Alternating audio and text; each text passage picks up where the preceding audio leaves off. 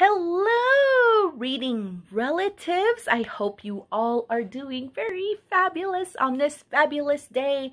And I thank you, Kuna'a, for clicking that play button. I will be discussing my very bookish thoughts, likes, and loves of Waubgeshig Rice's Moon of the Crusted Snow. So, alrighty then, let's get started.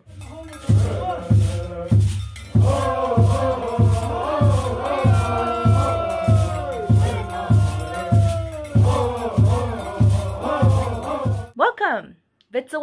I hope you guys are all warm and you're all chilling out with your favorite beverage or snack. And if you are hungry, just go ahead and head into my kitchen and go grab something to eat.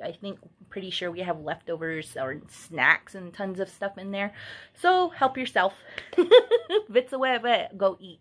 Quick snap recap. Moon of the Crusted Snow is written by Waubgeshig Rice, an Annishnabe author from Wausaksing First Nation. And this book is a dystopian, apocalyptic, indigenous fiction novel.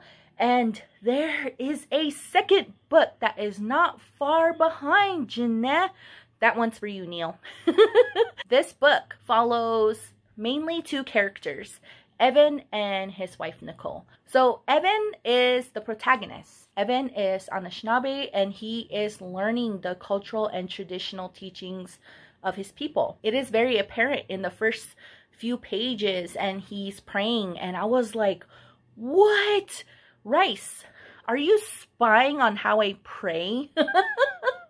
Because you can see that Evan is really pushing himself to learn and practice his culture.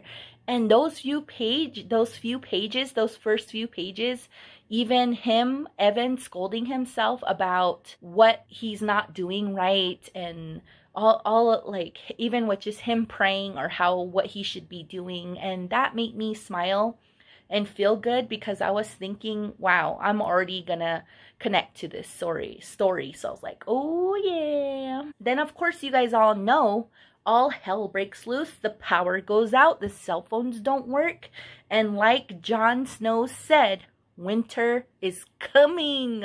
And honestly, it was funny how the community wasn't all that freaked out about what was happening in the very beginning, because things like that happen all the time in my community on the res, especially during like when weather is being all crazy with rain or snow. And I don't mean to generalize, but where I am at, it does. Like when it's raining or there's a huge storm, the power goes out. And I don't know, sometimes even during now, I hear my kids yelling, "Mom, the internet's out, got kicked off our Zoom class. Oh man, must be Monday." But yeah, anyways, even our cell phone service, it sucks. It even, like I explained in my book review video, I was saying how crappy the cell service is here, but also the internet's not great at all. Sometimes it takes me a whole night to upload a 15-minute video. Sometimes when I hit that upload button, I just go to bed, because I'm not even gonna wait for it, because it just takes so long. Then everybody goes crazy, right? They're panicking, kind of like those COVID first few months that the whole United States, where food was disappearing from the shelves like crazy. And that chapter kind of unsettled me when the college boys, Nick and Kevin, they come back and they start talking about what happened in Gibson, which is the town where they were in college at. That part was a bit horrifying, and I was blazing through those pages. I was probably very blue in the face at the end of that chapter, because I probably didn't breathe that whole time. So the community is already experiencing a lot in such a short span of time, and then Scott comes, right? Like kind of like first contact, wink wink. And that character to me sort of was representative of settler colonialism, right? Like the nice greeting in the beginning, hey, slowly kind of like edging their way in, and then things gradually getting oppressive and even aggressive. Scott, in that part of the book, he is just basically a bully. He's aggressive in his actions and his words and his presence, but he's also an important character because with him, we also see the internal oppression and trauma that this Indigenous community has and we see them in the characters, like Evan's own brother, or how some of the community, they begin to pick sides and they begin to divide. And lastly, that scene with the hinted but not confirmed cannibalism. I think we all know that while reading it, we know what's happening, but that shame that Evan's brother felt, Cam, that was his name, and then Scott trying to knock down Evan in those moments. So I'm going to read it really quick. Okay, so this is a part where Scott and Evan are talking back and forth. Evan exhaled forcefully and let his own shoulders settle as if he were about to squeeze a trigger with a moose in sight. We were okay without you, and we'll be okay without you. We've been up here longer than you've been. Scott squinted. Is that a threat, Ev? We don't need you, Scott. Bullshit. We know this land. I doubt that. Maybe you guys do, not the rest of the deadbeats here. It's in all of them. They know it. Don't get all Indian on me now. Evan softened his tone and bared his palms in Scott's direction. Why did you come here anyway? Doesn't matter. I'm here now. What are you running from? Your boy saw what was happening down there. Why do you think it'd be better here? That part and that piece, when I was reading it, maybe it struck me as being like, whoa. And I thought that part to be very powerful because Scott is trying to diminish them and make them small and little. But Evan, he's not having it. He stands up because Evan is secure in his own and also in his people's strength and in their resilience. And it's really awesome to see that Evan is sort of representative of our people who see that strength and live that strength. And even though that strength may be a little bit insecure at times because we're still learning, but it's there. And I saw that in Evan. And we know as Indigenous peoples, we come from very, very deep roots, strong roots that are planted in this land and also that are planted in the knowledge and the life ways and the traditions and everything else that we carry, right? And especially our young people. I see that young people's strength all the time in the Indigenous book reviewer community. They are some very strong people, and I learn so much from them all the time. The hardest hitting parts of this book were two things. One of them was the dreams, which I talked about a little bit and mildly in my review video.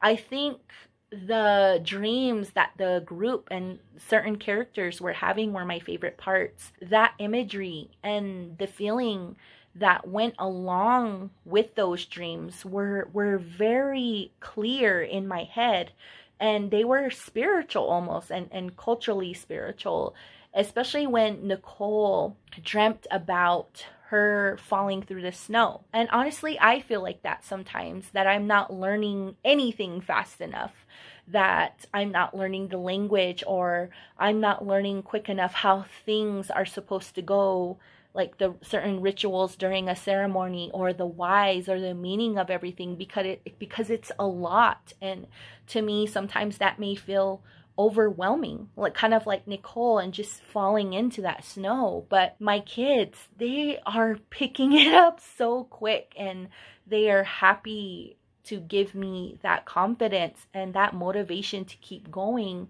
So I try not to be so hard on myself. So that was a connection that I felt with Nicole during one of the dreams that she had. The second thing that hit me pretty hard was the death of Eileen, the older auntie, and she was one of the oldest elders in Evan's community. And to read about how that death really affected Evan also affected me, because I couldn't help but to think of my grandma and all the elders and my aunties and my kids, well, mainly my grandma, my saya, or my kids, kuko saya, and just all of our elders, especially during this time, during COVID, when we lose an elder, even before COVID, their death was, it's taken very hard, and we are losing more than just a life. We are losing histories, we're losing language, we're losing knowledge, we're losing life skills, traditional knowledge, customs, we're losing humor, and those very much needed stories, and we're losing a lot. I could have understood why the conclusion fell flat for some people. I mean, in the beginning when I read it, it felt like that to me too, but once I reevaluated and read over those last, I think, couple chapters, it was really beautiful. The familiarity and simplicity, and simply that life continues. Life just goes on, and no matter what negative things happen or what bad things happen, there is no crazy realization. The world simply just doesn't stop turning. And it's kind of like that with the seasons, right? Winter doesn't wait for anybody. It doesn't wait for us to get ready. And we simply move on. And so, but at the end, like with the epilogue, when spring comes, people continue living. We just continue to learn and build ourselves and learn from our mistakes and try not to take our gifts, especially those cultural gifts and that cultural knowledge, for granted, because it gives us a lot more than what we may think. And I was so happy to hear that there is a second book coming out, and I think I read a post from Indigenous Bookstagrammer. His name is Neil, and he's the one who said, he shared it on his stories, that there was going to be a second book to this. I think it was like a news post or something. I don't remember, but I hope that that book is filled with just as much culture and reflection that this one delivered. And I'll be definitely looking forward to that. And I'm crossing my fingers that I'm able to get an advanced reader's copy of that. That would be so excellent. Okay, so I am done with this discussion, and I am so happy to have read that book. And that book was recommended to me by Erin from Erin's Library, and once she said, yeah, you got to read this book, this is pretty good. So I was like, okay. So I picked it up right away as soon as I could. So thank you, Erin, for this book recommendation. It was really good stuff. I shall leave you all here, and I hope you guys are all having a great day. I want you guys to be safe. Don't forget to wash your hands and wear a mask and all that really awesome stuff. So until next time, I shall see you soon, and I hope you guys are all well. All right, bye.